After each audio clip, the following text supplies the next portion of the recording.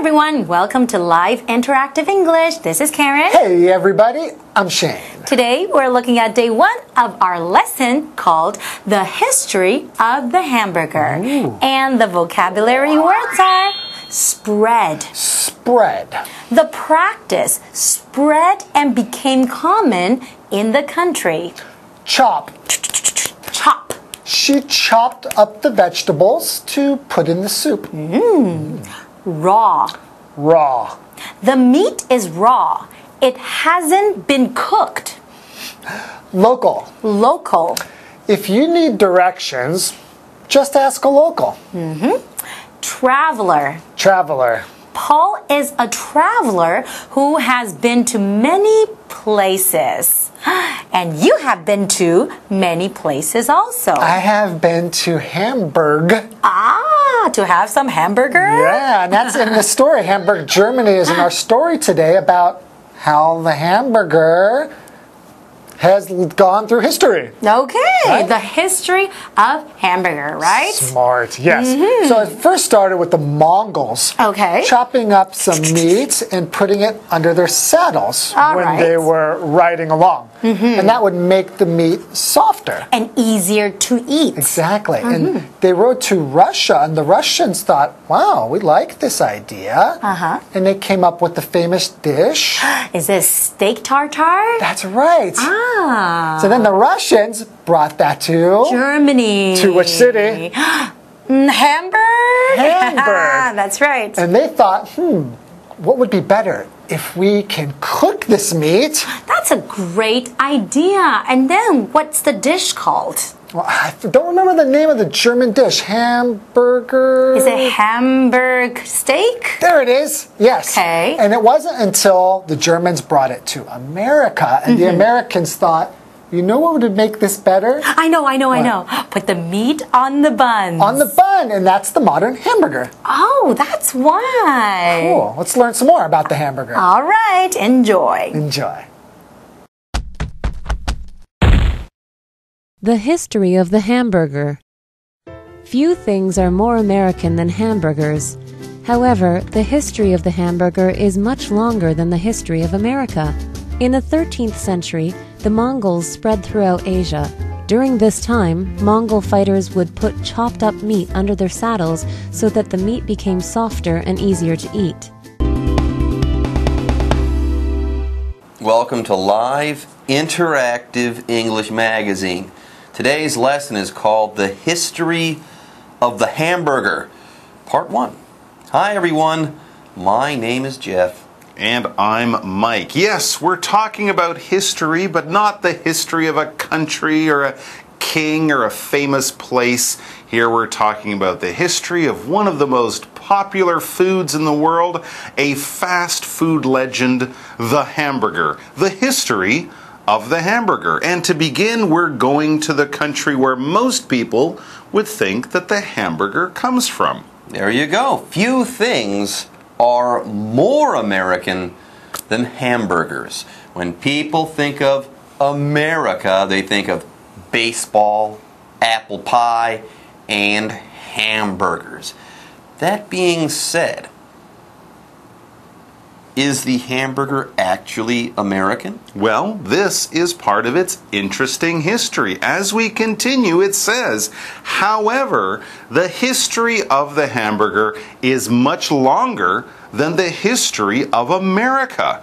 So there you go. A lot of people might know that America as a country started in 1776, but according to the article, the history of the hamburger goes long before that. It's much longer than the history of America. So, if we're looking for the beginning of the hamburger, the roots of the hamburger, what time are we looking at? We are going to go way, way, way back in history. And guys, we're not going to start in North America or even in Europe. Get this. In the 13th century, yes, the 13th century, the Mongols spread throughout Asia. Apparently, this is where the history of the hamburger starts. The Mongols spread throughout Asia in the 13th century, and apparently they brought hamburgers with them?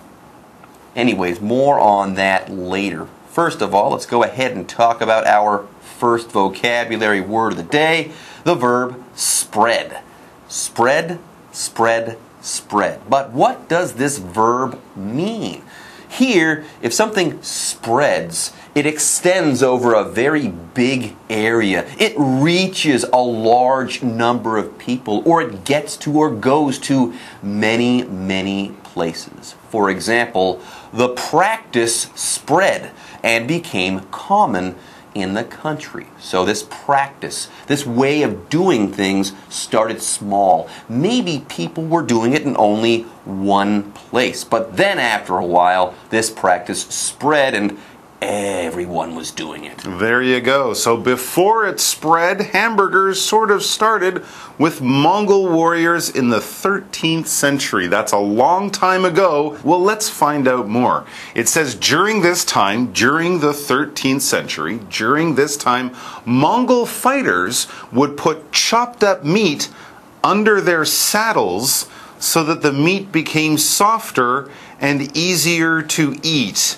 I do not want to go to this Mongol hamburger restaurant. This is apparently how they prepared the meat for the hamburger. They would chop it up, or it would be chopped up. Now, to chop is a verb. It's a regular verb. Chop, chopped, chopped. And it's to cut something into small pieces. You're not slicing it, so it's a large, thin piece. You're cutting it, so it might be a small sort of square or cube-shaped piece. We often chop up vegetables to put them in a salad or into a soup. You're cutting the food into smaller and smaller pieces. So this chopped up meat was put under the saddle. That is terrible. Let's look at the example sentence for chop. It says she chopped up the vegetables to put in the soup. That's what you would do. Now, saddles, for those of you who don't know, are those seats that you put on the back of a horse. When a rider sits on a horse, they sit on a saddle, so the meat would go under the saddle, between the saddle and the horse's back, and as you ride, you are making the meat softer and easier to eat. What, was the meat cooked? I don't know. Was the horse clean? Was the saddle clean? It sounds gross. No. This sounds like a gross way to tenderize meat. Yes, Anyways, folks, with that, it's time for us to take a break, but don't go away. We'll be right back after this. I'll just have the salad. French fries. The hot dog? Hello， 大家好，我是 Hanny。同学们喜欢吃汉堡吗？你有想过汉堡的发源地是在哪里吗？是美国还是德国汉堡这个城市呢？我们这2天的课文就是要介绍汉堡的历史。那课文一开始提到，很少有东西会比汉堡更有美国味。刚刚 Jeff 老师提到几个具有道地美国特色的事物，像是棒球啊、苹果派，还有汉堡。不过呢，其实汉堡的历史比美国的历史更悠久哦。在西元13世纪，蒙古人的势力有散布到亚洲各地。那在这段期间，蒙古战士会把切碎的肉压在马鞍的下面，目的就是要让这个肉变得更软，更容易食用。但不晓得他们有没有用纸或是叶子把肉包起来，不然直接把这个肉放在马背跟马鞍之间，感觉很不卫生诶。刚刚 Jeff 老师用到 gross G-R-O-S-S 这个字就是形容令人恶心的、令人厌恶的。老师还有提到 tenderize 这个动词 T-E-N-D-E-R-I-Z-E tenderize 就是指使什么什么变嫩或是使软化。好，那这边有2个单字 spread 它是动词，表示散播啊、传播、扩散或是蔓延，它的动词三态同形。那么 chop 这个动词表示切或是剁，那文中的复合形容词 chopped up 表示剁开的或是切好的。至于补充单字 saddle 表示马鞍。那么 Mongol 这个字它可以当名词或当形容词，当名词就表示蒙古人，当形容词就是蒙古人的。那顺便学一下，蒙古的英文是 Mongolia， 这也回到课文中。The history of the hamburger. The Mongols brought the dish to Russia. There, it became a favorite dish that's known today as steak tartare. This is raw ground beef with a raw egg. By the 17th century, Russians had brought steak tartare to the port of Hamburg, Germany. The locals there had the idea to cook it. This dish became known as Hamburg steak.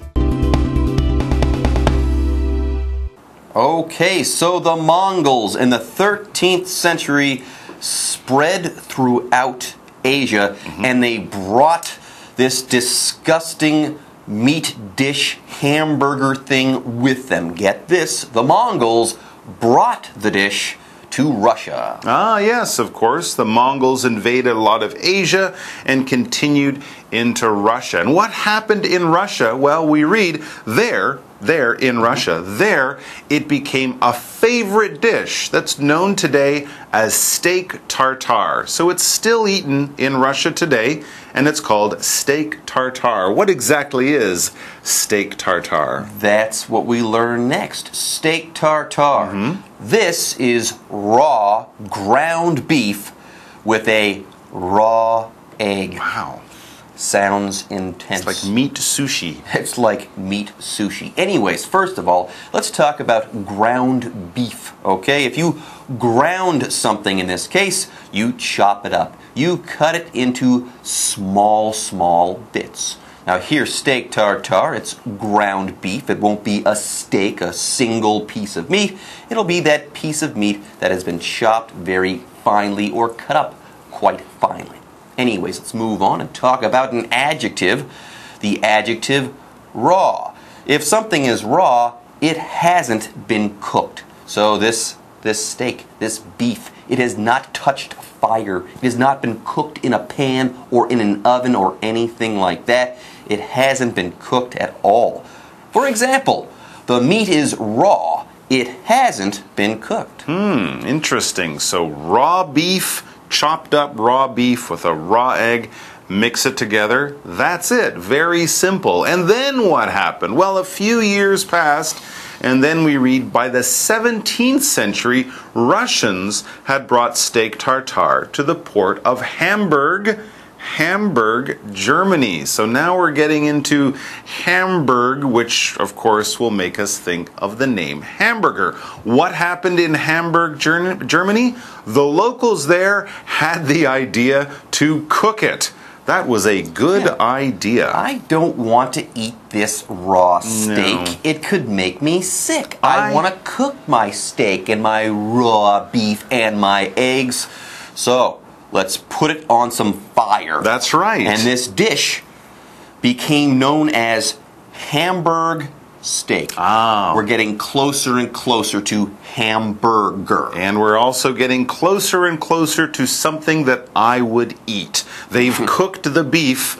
I am much more interested in eating this. So well done to the locals of Hamburg, Germany. What is a local? Well, in this sense, we're using local as a noun. A local. Local as an adjective basically means around a certain area. So a local is a person who lives in that certain area. If you live near or in Kaohsiung, you are a local of Kaohsiung, a local person. So, for example, we could say, if you need directions, just ask a local. If you want to know a good place to get a good hamburger, just ask a local. They should know it's their hometown or home place. Anyways, folks, with that, it's time for us to take a break, but don't go away. We'll be right back after this. 刚刚说到13世纪的时候，蒙古人的势力散布到亚洲各地。Mike 老师在讲这段历史时，他用到一个动词 invade，invade 这个动词表示侵入或是侵略。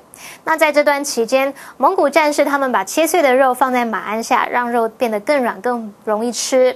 那后来蒙古人他就把这道菜带到俄罗斯，结果这道菜在俄罗斯变成一道广受喜爱的菜肴，现在被称为达达牛肉。那它是用生的牛角肉配上一颗生蛋。到了17世纪，俄罗斯人把这个达达牛肉带到德国港口城市汉堡。那边的人可能是比较有卫生观念，他们就决定要把这道菜肴煮过。那这道被煮过的料理就被称为汉堡排。好，先来看2个单字 ，raw 是形容词，形容生的。那么 local 它可以当名词或当形容词，当名词就是当地人，当形容词就是指当地的本地的。好，另外文中的 ground beef 表示牛绞肉，其中这个 ground 它是动词 grind 的过去分词 grind 它表示碾碎搅碎，那它的过去分词 ground 可以当形容词来形容碾碎的或是磨碎的。解答课文中。The history of the hamburger. By the mid-1800s, travelers from Hamburg had arrived on American shores with their popular local dish. In 1891, an American by the name of Oscar Weber Bilby held a 4th of July party at his cow farm. He grilled patties of ground beef and put them on buns. Thus, the modern hamburger was born. Okay, so the story of the hamburger started in Mongolia. In Asia. Yeah. And then moved to Russia. And then moved to Germany. But this is the great American food. When will we get to America? Well, Mike, you don't need to wait any longer. Okay, we started in the 13th century, moved on to the 17th century, and now we're going to move on to the 19th century. Get this, by the mid-1800s, travelers from Hamburg had arrived on American shores with their popular local dish. The Hamburg steak. They brought the Hamburg steak to America, and soon people started eating this and liking it, and they started calling it a hamburger. But more on that later. For now, let's talk about the word traveler. Traveler. It's a noun. A traveler is a person who travels, okay? Usually when you travel, you go to distant places. Just because I went to 3 7-Elevens today does not make me a traveler, even though I did cover quite a lot of ground inside the city. No, no, no. If you're a traveler, let's say you're from Taiwan, you've been to the Philippines and America and France and Scandinavia. You have been all over the world. For example, Paul is a traveler who has been to many places. Travelers can travel for business or on holiday, but often they just like to travel. They like to see new places and meet new people. So these travelers from Germany brought the Hamburg steak, which was, of course, kind of just meat on a plate. We don't have it in quite the sandwich form that we know today. So how did that happen? Well, it says in 1891, so 120 years ago or so, in 1891, an American by the name of Oscar Weber Bilby, good name, held a 4th of July party at his cow farm. All right, so there we are, a 4th of July party. This is sort of the American 10/10, October 10th. It's the national birthday. And like many people, he had a party at his cow farm. Wait. Cow farm? Yes. How about ranch? Well, also, you wouldn't call a cow house a cow house. You would call that a barn. Barn. Anyways, more on the hamburger. He, Mr. Bilby, he grilled patties of ground beef and put them on buns, and thus the modern hamburger was born. Now you've got the patty, it's been grilled, and it's in between 2 pieces of bread called buns. That's the modern hamburger. Yes, we should point out that patty is what we call the meat part of a hamburger. The buns would be the bread part, the patties are the meat part. So there he built the hamburger using the meat and the bread, and that's what we think of as the modern hamburger. There you go. Well done, Mr. Bilby. Well done. All right, folks, with that, it's time for us to end today's lesson. But don't go away. More fun is coming up soon. 到了19世纪中旬，来自汉堡的旅人带着他们受欢迎的当地菜肴，也就是汉堡排，来到美国的沿岸。那在1891年，一个美国人在他的牛庄里面举办国庆派对。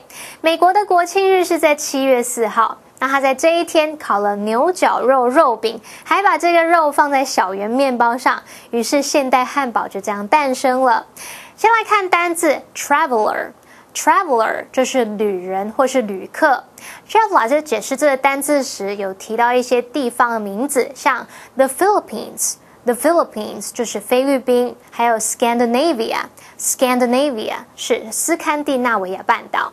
好，那我们再来看补充单字 Grill。Grill 可以当动词或当名词。当动词就表示烧烤、炙烤，那么当名词就表示烤架、烤肉架。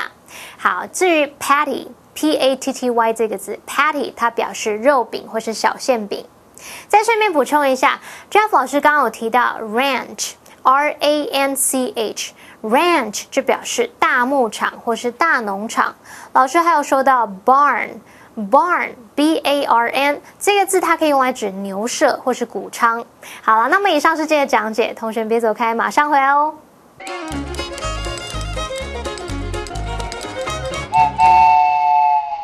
大家好，我是 Hanny。在今天的课程中，我们要介绍2个文法重点。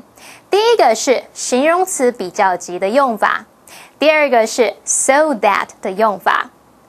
首先，我们来学习形容词比较级的用法。形容词比较级用来比较两者之间程度的差异。在构成形容词比较级时，单音节或是部分双音节的形容词是在字尾加上 er， 像 tall 高的变成 taller 较高的。如果形容词字尾有 e， 则直接加上 r， 像 cute 可爱的 cuter 较可爱的。如果字尾是子音加短母音加子音的时候，必须重复字尾再加上 er， 像 big大的 bigger 较大的。如果字尾是子音加上 y， 则必须去掉字尾 y 再加上 ier。例如 easy 简单的 easier 较简单的。那么部分双音节以及3音节以上的形容词，则是在前面加上 more， 像 famous 有名的 more famous 较有名的， delicious 美味的more delicious 更美味的。有些形容词比较级是不规则变化，像 good 它的比较级是 better， 那么 bad 比较级是 worse， little 的比较级是 less 等等。好，以形容词比较级表达 A 比 B 更怎么样，常见的句型是 A 加上 is 加上形容词比较级加 than 再加 B。我们来看几个例句。Frank is taller than his father. Frank 比他的爸爸更高。Sandy is more careful than her sister. Sandy 比他的姐姐细心。Few things are more important than your health. 字面上的意思是，没有什么东西比你的健康更重要，也就是指你的健康几乎可说是最重要的。最后，我们来学习 so that 的用法。so that 用来引导表示目的的副词子句，意思是以便怎么样，好让怎么样，或是为的是怎么样。其中的 that 可以省略不用。例如 Hank turned the TV off so that he could concentrate on his homework. 也可以说 Hank turned the TV off so he could concentrate on his homework. Hank 把电视关掉，以便能专注在作业上。以上是今天的重点整理，我们下次见喽 ！See you next time. Bye.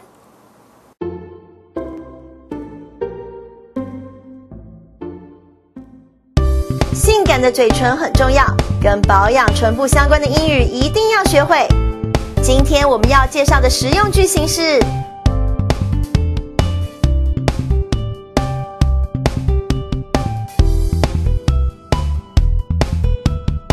欢迎收看就爱讲英文，我是悠悠，是季安。我们今天讲到美妆教学，最重要的呢，除了这个粉底 foundation makeup 之外呢，还有我们的眼妆 eye makeup。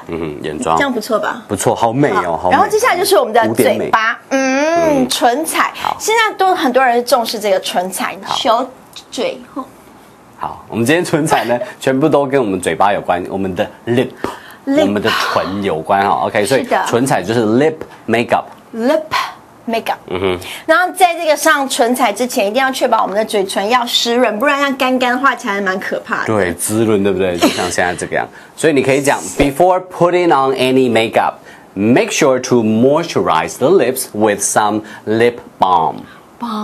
Before putting on any makeup, make sure to moisturize the lips with some lip balm. OK， 所以我刚刚讲的就是你要确保这件事情哈，就是 make sure to 干嘛干嘛。那我刚刚说滋润你的双唇就是 moisturize。好 ，moisture 是这个名词啊，那 moisturize 就变成是动词了。OK，那用什么 with 什么什么东西？用这个 lip balm。lip balm 就是护唇膏。非常合理。所以呢，我们嘴巴才会干干的，那这个上妆才会好看，对不对？对，是的，合理，对不对？合理呢，就是 that makes sense。that makes sense。某件事情 makes sense。OK， 所以如果你听到有个东西狗屁倒灶啊，这个不对啊，不合理啊，你就可以说 that doesn't make sense。这不合理啊！你比我还会化妆。对。Doesn't make sense. That doesn't make any sense. OK， 好。对，然后接下来我们要涂我们最喜欢的口红咯，或是唇蜜咯。对。OK， 那你就说 And then I put on my favorite lipstick， 还有什么 And some lip gloss。是的。OK，and some lip gloss。lip gloss 是这个唇蜜，好，那 lipstick 是口红。OK。是的。看不到。好，不管呢人家怎么画，这个樱桃小嘴都很美，所以你一定要去问人家，哎，你怎么画的呢？怎么说？你怎么办到的？我怎么办到的？就说 How did you do it? How did you do it? How did you do it? 对，我看我没有镜子很难画。对。好，接下来看今天的 Live action。Wow, Yo-Yo, I like your lip makeup. Thank you. How did you do it? Well, before I put on any makeup, I make sure I moisturize my lips with some lip balm. Lip balm? Yes, lip balm. Oh, okay. Yep. That makes sense. And then I put on my favorite lipstick and some lip gloss. Right. Cool. Yeah. Do you want to try some? Sure.